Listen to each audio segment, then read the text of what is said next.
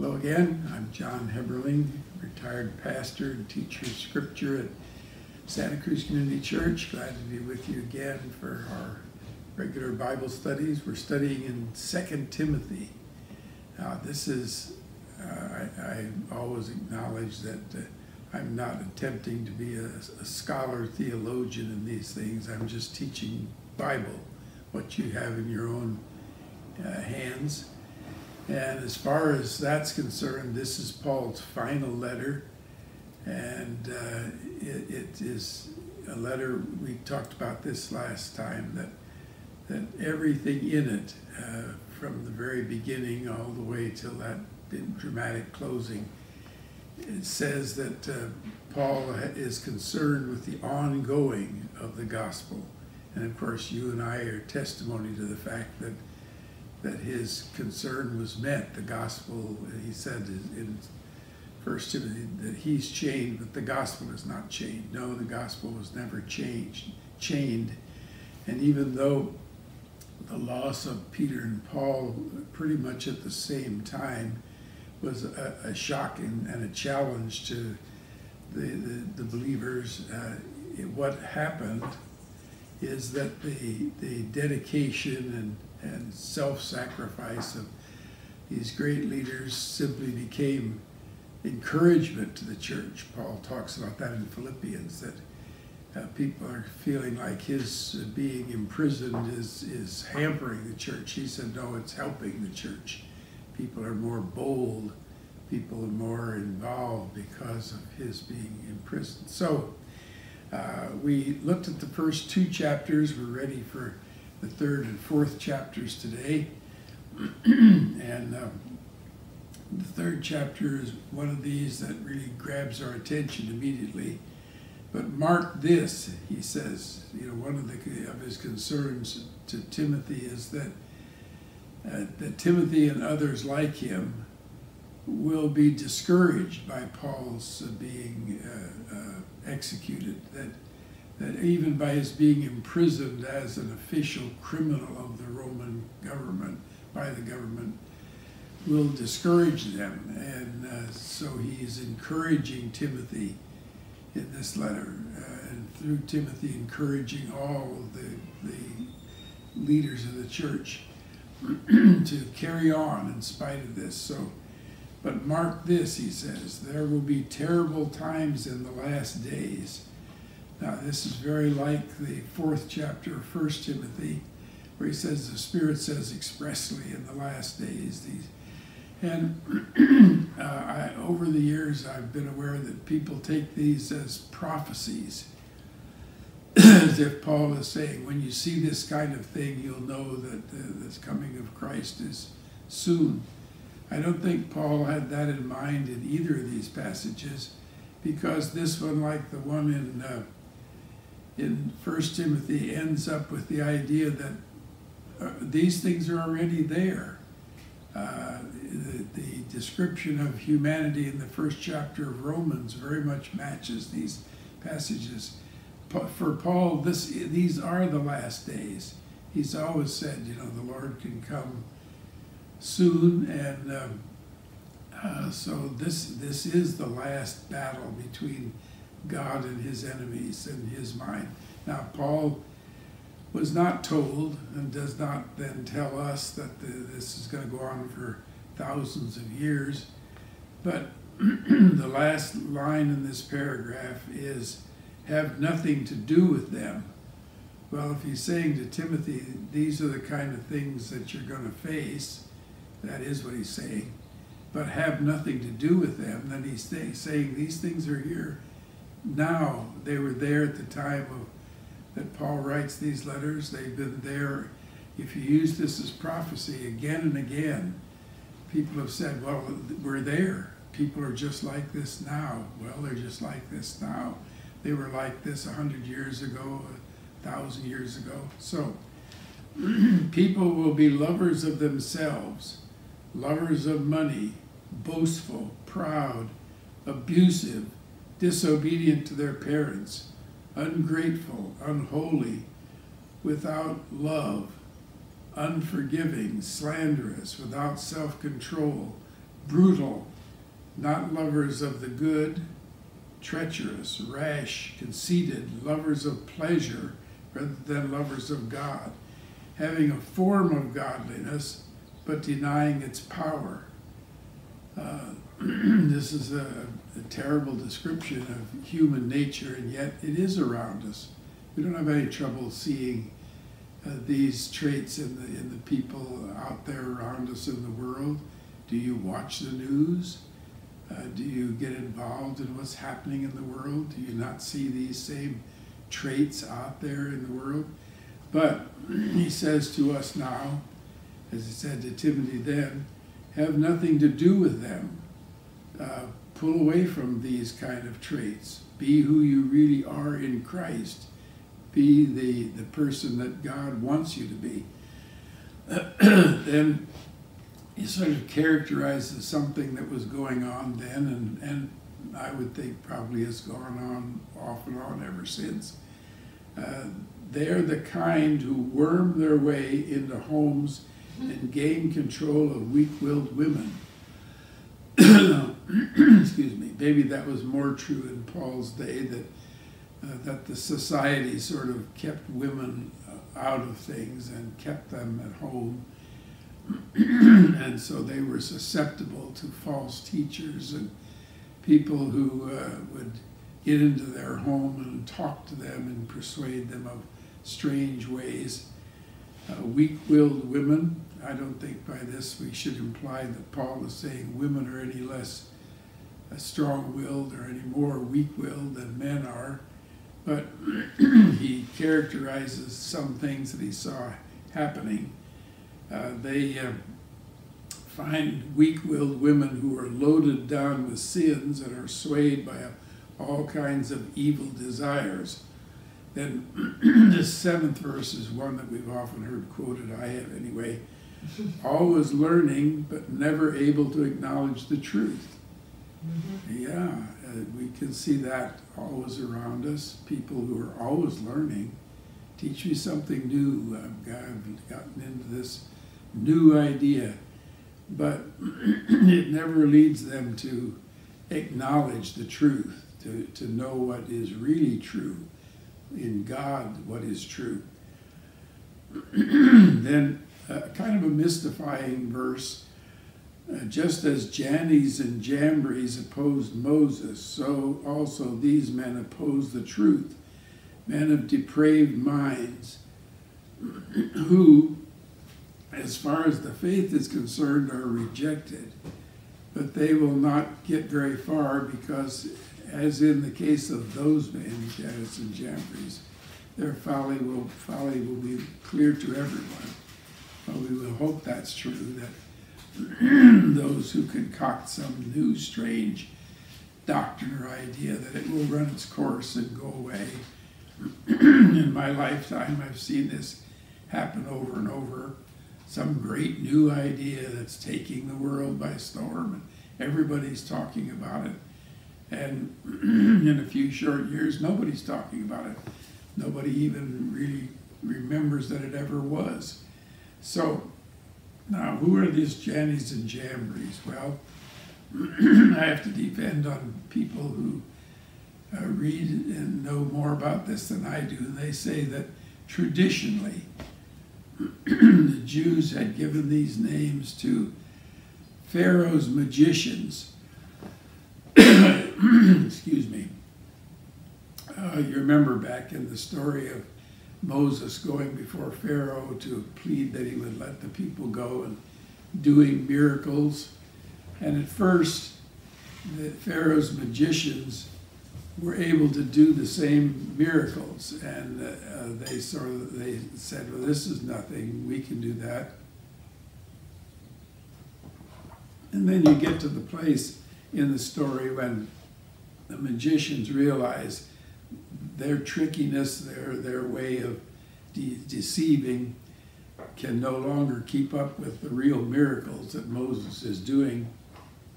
And they join in persuading Pharaoh that he better cooperate and get this done with before it destroys everything. So these people came then to characterize those who were, as Paul terms them, men of depraved minds, men who were set against the things that God is saying and doing. And there will always be men of depraved minds who are set against, who are really fighting against the things of God. And Paul says that like the magicians of Pharaoh's court, they will run to the end of their influence and their folly will be clear to everyone. Now, through this letter, Paul keeps going back and addressing quite personally his beloved son in the faith, Timothy. You, however, know all about my teaching, my way of life, my purpose, faith, patience, love, endurance, persecutions, sufferings. These kinds of lists in 1st and 2nd Timothy are very striking. They usually have the same ideas in them each time he uses one. That these are the characteristics of the faith that God has given us, of those who are God's people. Way of life, purpose, faith, patience, love, endurance. Then he mentions persecutions and sufferings. And that is very helpful to Timothy at this time, because he's saying to Timothy, you know what I've been through, and you know that this may be the last of my sufferings, but I will hold up under it as I did before. He reminds Timothy of those early times when Timothy was just a very young man, and yet the first time he met Paul, first time he was aware of Paul, he was aware that he was being persecuted, that he was being chased out of one city after another. There's the time that he was stoned and left for dead. And because of this passage, we sort of presume that Timothy actually was there at that time and saw it. You know what kinds of things happened to me in Antioch. This is Antioch of Pisidia, where he was chased out of town. Iconium and Lystra, the persecutions I endured. So these were the things that Paul was going through when Timothy first met him, being rejected, driven out, and then stoned and dragged out of the city and left for dead. Yet the Lord rescued me from all of them. See, that's the message to Timothy. The Lord is always with me. He will never let me down, no matter what happens to me. And we will see as we finish this letter that he knows what's going to happen to him, and he knows the Lord will not desert him in this. He will give him the strength he needs. He says, in fact, everyone who wants to live a godly life in Christ Jesus will be persecuted. I've heard that verse quoted often, and it is true. Once you set yourself to the life that Jesus leads you to, the style of life, the witness, the world around you will let you know that it doesn't like that. And the persecution can be very mild. I think our persecution in our society is pretty mild. Nobody's really beating us up, really threatening us to that extent. And yet in other parts of the world, this kind of persecution goes right on. Churches burned down with the people inside, people beaten and beheaded. And so those who would live a godly life in Christ Jesus must be prepared for opposition and persecution.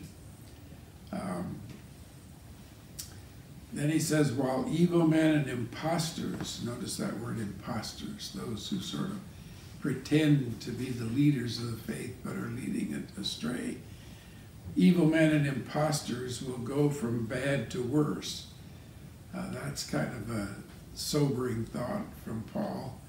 Yeah, you see what's going on now, but it's going to get worse. And it did get worse. Persecution after Paul and Peter were gone was much heavier, much more disastrous, and finally spent itself out. So, always, even in our day, evil men and impostors will go from bad to worse, deceiving and being deceived. There are those who are actually knowingly deceiving us. There are many others who are deceived themselves, who really believe that they're teaching something that's true and new and wonderful. But as for you, he is concerned that Timothy leading out in Paul's absence will not fall to this. But as for you, continue in what you have learned and have become convinced of, because you know those from whom you learned it. Remember, he early in the book talks about knowing that Timothy received faith in God, strong faith in God, from his mother and his grandmother. And now he says, you know what I've always taught, you know what the people around you or leaders have taught. You know from whom you learned this faith, and how from infancy you have known the Holy Scriptures. Now this, of course, is what we would call Old Testament, and yet God is there in the Old Testament, and you learn about the nature of God in the Old Testament. So as Timothy grew up, before he'd ever heard of Jesus, before he'd ever heard of Paul, he was being taught about Moses and Abraham and Daniel and David. He was being taught the Scriptures, which are able to make you wise for salvation through faith in Christ Jesus. If you really study the Old Testament, it sets you up with the understanding of who God is and what God is doing, what God's will is, and it prepares you then for the salvation that comes only through Christ Jesus. Then, this great verse, all Scripture. Now actually the word that he used just means writings, but it's in this setting that the Holy Scriptures, the writings that come from God, the writings that are provided by God's Holy Spirit, the Holy Scriptures. All Scripture is God-breathed. This is basically the same idea as Spirit. The breath of God is the Spirit. So all Scripture is God-breathed. God has inspired it. Our English word means exactly that. And is useful for teaching, rebuking, correcting, and training in righteousness. The Scriptures always don't give us just rosy things to think about. They give us hard things to deal with, and they're useful for teaching. Of course, that's where it begins, teaching the things that God did and said. But rebuking, you can't ever deal with Scripture without it dealing with your own sinfulness, your own needs, your own failings. Rebuking, correcting. The Scriptures are always not just leading to a dead end, but leading to a new end, a new way. Correcting and teaching in righteousness. Now, righteousness is this great word of Paul's. We remember from the book of Romans how he talks about God giving a righteousness that's not from our own goodness and our own wonderfulness, but from the goodness of God and the wonderfulness of Jesus, his Son. And he gives it to us as a gift.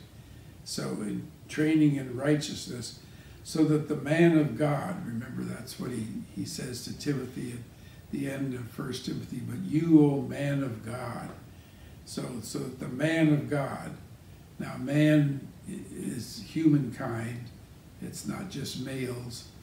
All of us who are God's people are these people of God, that you may, that the man of God may be thoroughly equipped for every good work. he says the scriptures, the inspired message from God, will equip you so that you can do every good work. This brings us to chapter 4. In the presence of God and of Christ Jesus, who will judge the living and the dead. Whenever Jesus comes, those who are yet living will be brought before him, even as those who have lived and died. So he will judge the living and the dead, and in view of his appearing and his kingdom. Now, Paul is the great teacher that Jesus is coming back, and that the people that he taught were constantly looking for Jesus to come back and affirm all this and stand with them. And as Paul's life goes on, you can see in his writings that he comes to realize that, and he's always acknowledged this way back in 1 Thessalonians, he acknowledges that when Christ comes, there will be those who have died and gone to be with him, and he'll bring them back, and there'll be those who will still be alive. Well, that'll be true whenever Christ comes. Earlier in this book, he said at his own time, he'll come when he's ready to come. And in view of his appearing, that's the word, appearing, his return, his showing himself to the world, that who he is and what the truth is in him, his appearing and his kingdom. There are those who every now and then I encounter who say, well, Paul lost the message of the kingdom that Jesus taught so much. No, it's always there. The kingdom is when the King God, the King Jesus, is in real control. But he is now king. He just isn't acknowledged as king by everybody. He's acknowledged as king by you and I. So in view of his appearing in his kingdom, see, here's Paul saying, I may be gone, but the work of Christ will go on. And in view of his appearing in his kingdom, I give you this charge. Charge is a very strong word, a very powerful word. With all seriousness, Timothy, this is what I want you to do and to live. I give you this charge. Preach the word. Boy, did I hear that as a young person preparing to be a minister, a pastor. Preach the word. Be prepared in season and out of season. There are times when the preaching of the word is so received and it's in season for the times that the whole society seems to get on board with the word of God. And then there are other times, lots of them, where it's out of season. We don't want to hear that. But he says, whether it's in season or out of season, preach the word. Never stop preaching the word. Preach doesn't necessarily mean only sermonizing from a pulpit at a church service. It means proclaiming, always proclaiming, by the way you live, by the things you say, by the things you don't do and say. Preach the word, in season, out of season. Correct, rebuke, and encourage. Here again, the same idea that the word of God corrects us when we need correcting. It rebukes us. It tells us what we really are and what we really need to be aware of. But it encourages us. Oh, the Word of God is so encouraging. When you really need it, when you're really down, you can find that passage of Scripture, many, many different passages, but all this with the same encouragement. God is there. God is involved. God is in control. With great patience and careful instruction, he says, preach the word, let it correct, rebuke, and encourage with great patience. Never running out of your trust, never becoming impatient, but continuing patiently, steadily, and careful instruction. I like the idea of careful. For the time will come when men, now this sort of continues the idea at the beginning of chapter 3. The time will come when men will not put up with sound doctrine. That's Paul's term. Sound basically means healthy, true, real. Doctrine means teaching, information. Men will not put up with sound doctrine. Instead, to suit their own desires, they will gather around them a great number of teachers to say what their itching ears want to hear. Do we look around until we find that supposed preacher, or teacher, or leader who tells us what we want to hear, who makes us feel good? Paul says we have itching ears, and this kind of teaching will scratch that itch and make us feel good. And what we want is that which suits our own desires. They will turn their ears away from the truth and turn aside to myths, to stories and ideas and fanciful things. But you, he keeps coming back to Timothy, but you keep your head in all things, in all situations. This is this idea that we had in 1 Timothy of God gives us a sound head, a sound mind, and a controlled mind that will not panic, will not turn aside. So keep your head in all situations. Endure hardship. Do the work of an evangelist. Evangelist is a form of the word that means good news. The word that we translate is gospel.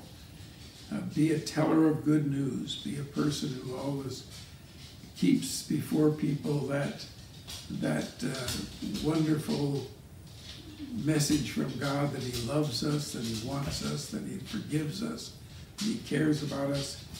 Discharge all the duties of your ministry. And that's what they taught me back in college, and what I've always seen in reading the scriptures. God has a plan and a purpose and a will, and you need to live it. Discharge all the duties of your ministry. There are a lot of different aspects to ministry, and you need to look at all of them, not just concentrate on only one. Now, then we come to this wonderful paragraph I'm sure you're familiar with. For I am already being poured out like a drink offering.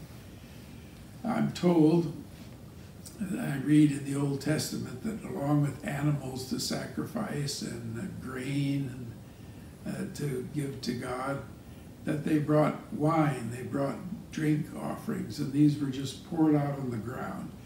I think of that great story of David saying, oh, how I wish I could have a drink of water from that well in Bethlehem that we drank from as I was growing up. No better water than that. So some of his men sneaked behind the enemy lines and brought him water from the well at Bethlehem. And David said, you risked your life for this. I can't just drink it. So he poured it out as a gift to God. I'm also told that the pagans in Roman society had a kind of a practice that they drank wine with their meals. These are Italians, you know. And when the meal was over, they very dramatically took a last cup of wine and poured it out as an offering, as a kind of a, this is all for the gods, all from the gods and all for the gods. So he says, I'm already being poured out. That's how it feels to him, that his life is being poured out. It's running to the end and being dumped. Poured out as a drink offering, and the time has come for my departure. I know that I'm not going to be freed again, that this is going to end up in my going to be with the Lord. And yet, over and again in his writings, he said, this is not bad, this is good. If I die, if I'm killed, then I go to be with the Lord, my departure. Then he characterizes his life in this way, and this is such a challenge to me, and I hope it is to you. I have fought the good fight. There are those who say, well, maybe he's talking about the contest, the athletic contests that were so popular, boxing and wrestling and so forth. And he talks about these in other places. I don't fight as beating the air, as shadow boxing. I really fight. So I have fought the good fight. He tells Timothy over and again, fight the good fight. Wage the winning campaigns. Be a good soldier. This could be very well used of a military thing. I have waged the campaign. I have fought the battles. I have fought the good fight. I have finished the race. Now, definitely, this is his Philippians text of I am in the race. I'm leaning forward. I'm putting my best into it that I might be a winner. I have finished the race. I have kept the faith. What does he mean by keeping the faith? Well, he means never doubting, never giving up the belief in Jesus as the Son of God and God as the Father and lover of the world. Always live in a way that shows that you believe that. Always live in a way that is what you should live if you've been given God's righteousness. So I have kept the faith. Don't give up even in the face of persecution and death. Now there is in store for me the crown of righteousness, which the Lord, the righteous judge, will award to me on that day.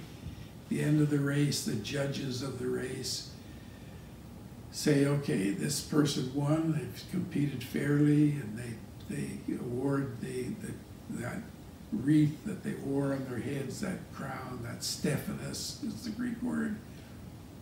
And Paul says, I'm ready to go, and I'm ready to appear before the Lord, the righteous judge, and to know that on that day he will award me the crown of righteousness.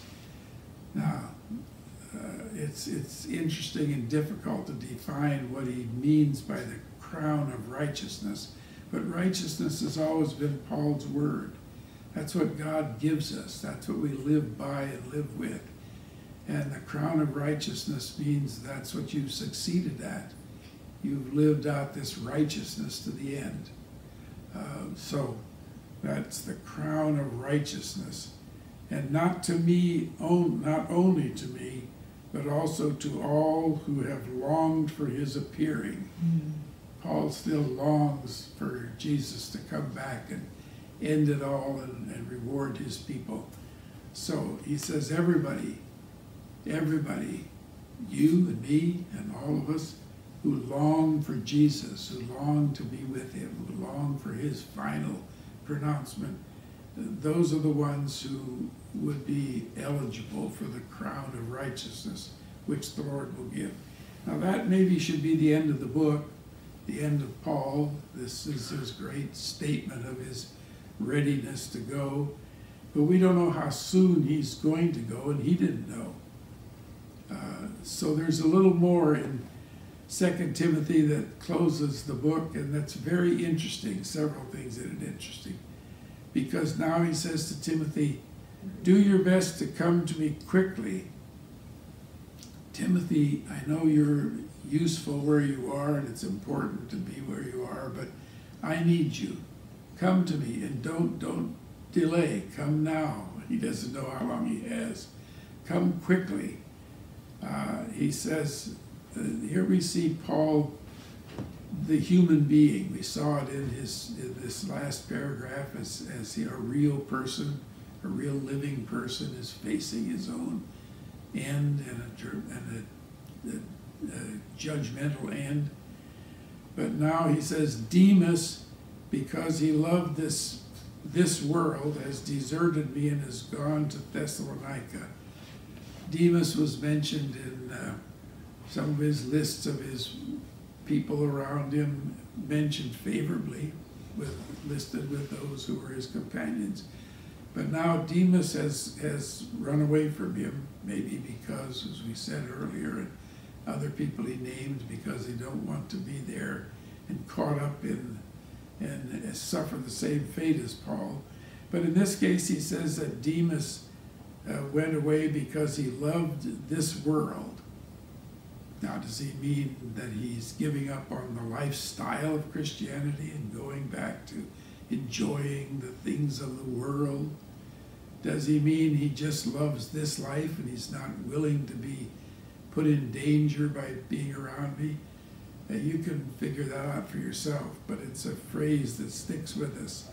He deserted because he loved this world in contrast to the world to come. So then he talks about others that have gone, but not Demas. Has gone in a bad way. But Crescens, we don't know anything about Crescens except this, has gone to Galatia. His trained people are still going to churches and encouraging them. Galatia was those churches that he writes the book of Galatians to. And Titus to Dalmatia. Now this is kind of on the edge, what would have been, I think they call them the Balkans, the land across the sea from Italy, that little sea. He says, only Luke is with me. Luke is such an admirable person in the scriptures, so faithful. Now, notice he's not a Timothy, he's not a Titus, he's not one who's out doing that kind of work, being an evangelist, but he's faithful and he's there. I think he was Paul's personal physician and companion. So only Luke is with me. Then he says, get Mark and bring him with you because he is helpful to me in my ministry. That's so significant because we remember in Acts what a falling out he had. Mark was the deserter who left them and went home when they were going to on their first missionary journey. And then Barnabas, the relative of Mark, probably I think his uncle, some of the texts translated as cousin, but a relative of Mark, wanted to take Mark on the second journey, and Paul was so unwilling to even consider taking Mark that he and Barnabas separated, and Barnabas took Mark. Now, the interesting thing about Mark in this text is that, we like Demas, we sort of put Mark aside in those early texts. He's not going to make it. He's not going to. But here we see that Mark continued in his growth and growing up and became a great leader in the church, a very great leader, wrote his gospel. So he says that Mark is useful to me, is helpful to me in my ministry. It's a lot of what all that might mean. Does he plan to, even in these last days, do something more encouraging the churches? Is there something he wants Mark to help him with in that kind of ministry? Or is it just that Mark has become the kind of helpful person that will stand by him, and he needs these people to stand by him and be helpful to him? I sent Tychicus to Ephesus.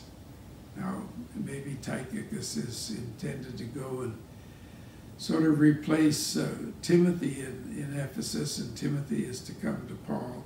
But anyway, I sent Tychicus to Ephesus. Now, this we've been very interested in. When you come, bring the cloak that I left with Carpus at Troas. We know about Troas, we don't know anything about Carpus, but apparently he was a stalwart leader who had his home there in Troas. And so Paul, in his after he left Ephesus, going to Macedonia, went through Troas and left with Carpus in his keeping a heavy cloak, and now he needs that, he's cold. And my scrolls, especially the parchments, even at this stage of his life, and maybe especially at this stage of his life, Paul is wanting to continue his reading of Scripture.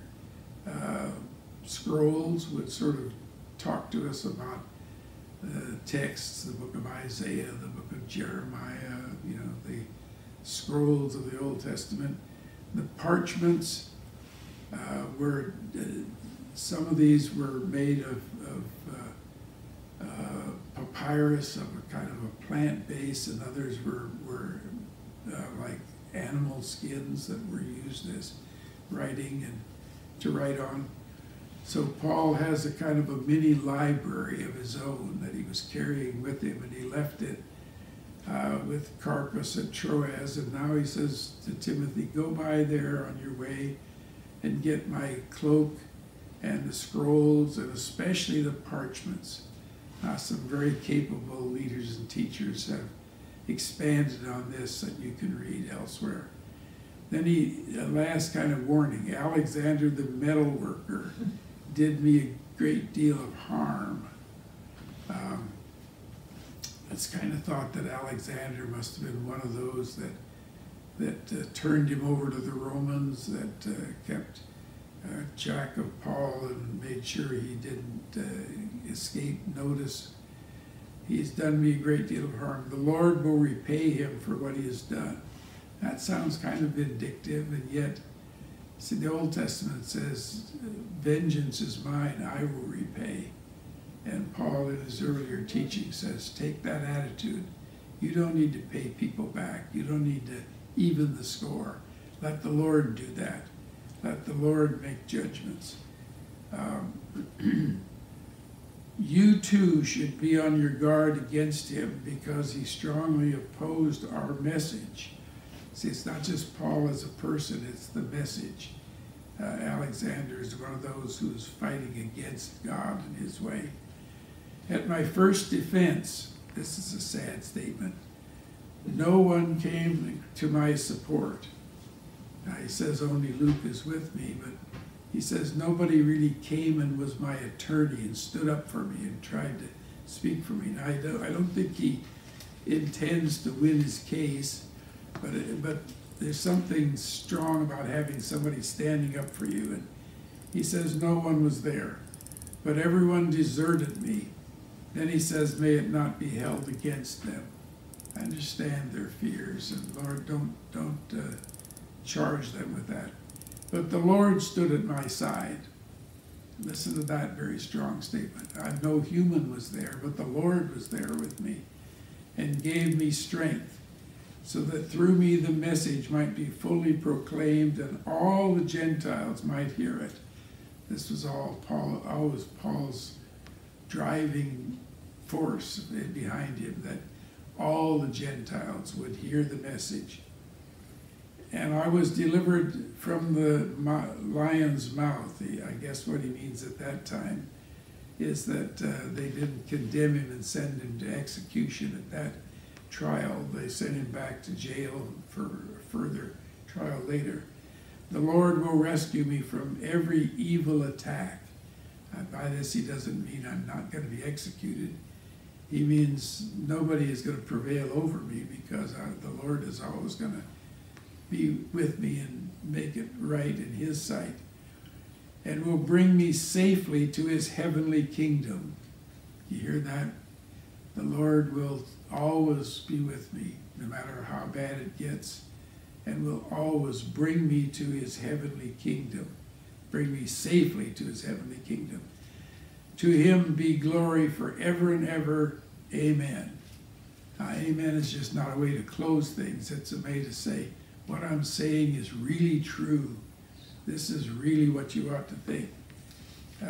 Greet Priscilla and Aquila. We know them from his past things, but he says they must be getting old now. They've been around for a long time in Scripture. Give them a greeting. And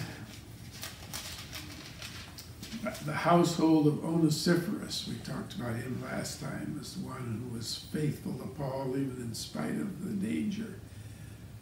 Erastus stayed in Corinth, and I left Trophimus sick in Miletus. Here again, we see that at this stage of Christianity, the apostles don't just lay their hands on everybody and heal everybody, but he recognizes that people can be sick and they get well by other means.